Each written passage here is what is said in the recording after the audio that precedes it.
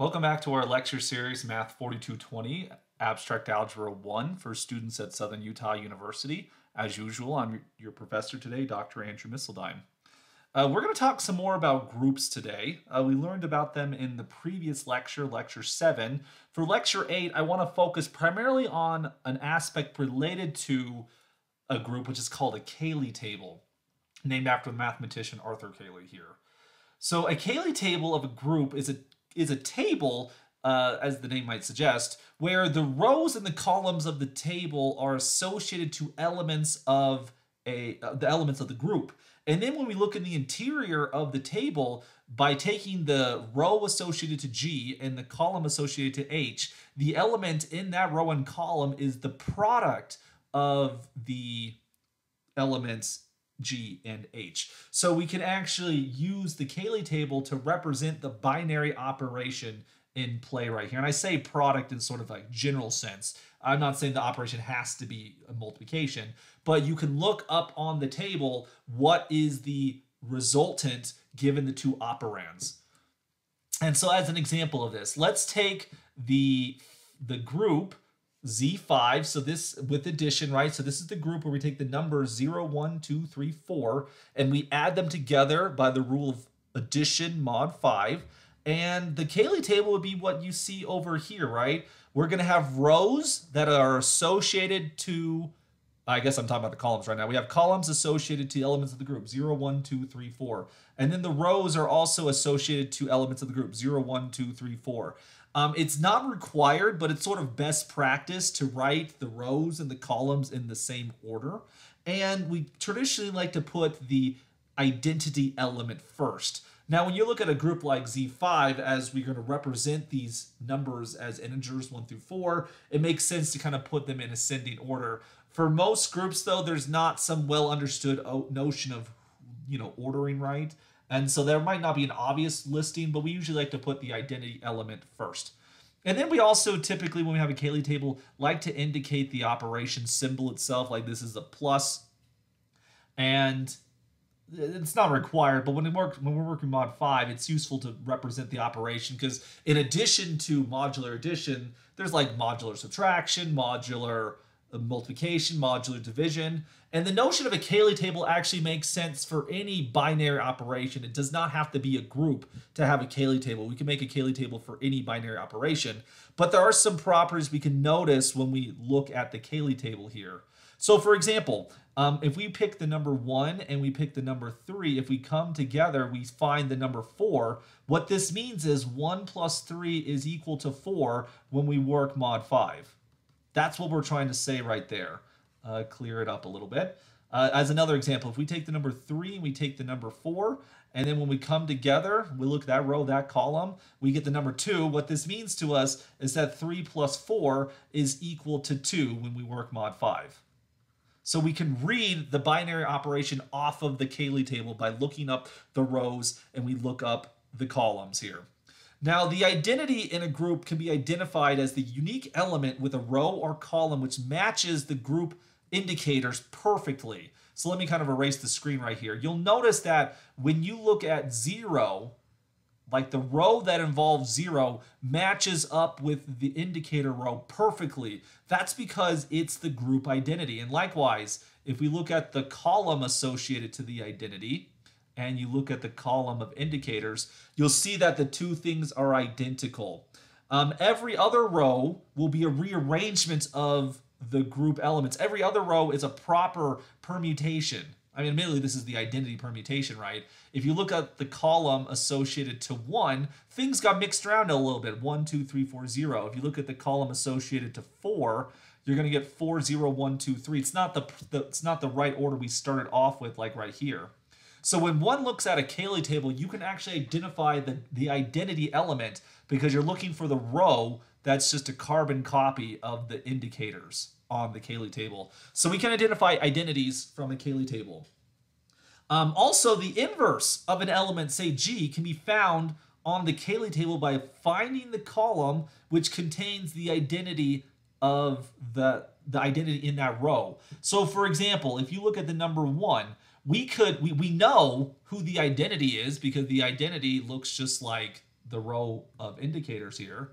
So because we know who the identity is, we can search this, and we find it. Here you are. So we find the identity in the table, and that then tells us that 4 is the inverse of 1, because 1 plus 4 is equal to 0, the identity. All right, go back up a little bit. If we were picked, say, the number 3, we could see that if we search along, here's a 0, and then if we look up who gave me 0 as a 2, we see that the inverse of the number 3, mod 5, is 2, because 3 plus 2 is equal to 0. We can find the inverse of any element. So like we said, 1's inverse is 4. Likewise, 4's inverse is 1. We saw that 3's inverse was 2, and likewise 2's inverse was 3. Who's the inverse of 0? The identity itself? Well, it's its own inverse. So we can find inverses by looking at the table right here. Another thing we can also see from the Cayley table is that this group is commutative. That is what we call an abelian group. This is what the way we can see that is that this table, because honestly a Cayley table is just a matrix, right? This is just a 5 by 5 matrix if we look at these numbers right here. Well, what happens when you take the transpose of this matrix? If you reflect this table across its main diagonal, you will see that it's a mirror image. You have 1, 2, we get 3 and 3 right here, 3 and 3 there, 4, 0. Just looking at some of these examples, this table is symmetric.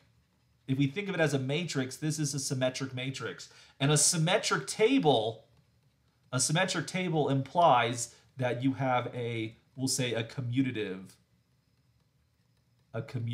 operation. So summarize what we've done here. We can identify that the operation is commutative by seeing the Cayley table is symmetric. We can find the identity element by finding a row identical to the labels. And if we have an identity, we can search for inverses by looking up the identity in the table itself. And we can also do all of the binary operations from the table. So one can very quickly see whether we have a group from a Cayley table, with one exception. It turns out that associativity from the Cayley table is not an easy thing to identify, because associativity involves 3 elements. AB times C is equal to A times BC. And so since it requires 3 elements, the table only talks about 2. It's a little bit more difficult to see associativity from a Cayley table. So I'm not going to present a method of quickly identifying associativity from a Cayley table. In general, that's a hard argument to show that an operation is associative. Before we end this video, though, let's look at another example. This time, let's look at the multiplicative group Z8 star with respect to multiplication mod 8. Remember how we constructed the group Z8 star? We only look for those numbers which are co-prime to 8.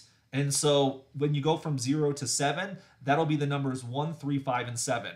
Notice very quickly we can identify that 1 was the identity if we didn't know that already, because it matches up right here. We can also see that every element is its own inverse, right? Because notice 1 times 1 is 1, 3 times 3, 4 times 4, and 7 times 7 is the identity. So every element is its own inverse, which is kind of curious. And also we can see that when we reflect across the main diagonal that this Cayley table is symmetric. So this tells us that this is an abelian group. Again, the associativity of multiplication is not determined by the table, but that's something we already know. So we can see some of this information from the table here.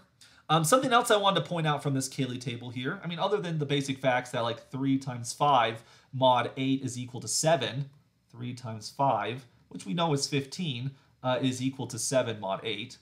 So we can read that from the table without having to do the calculation. Assuming the table is small enough, we can manage it that way. The other thing I want to mention is that in any row or column of a Cayley table, you'll notice that every element of the group appears once and only once. So like, let's take the row associated to 5.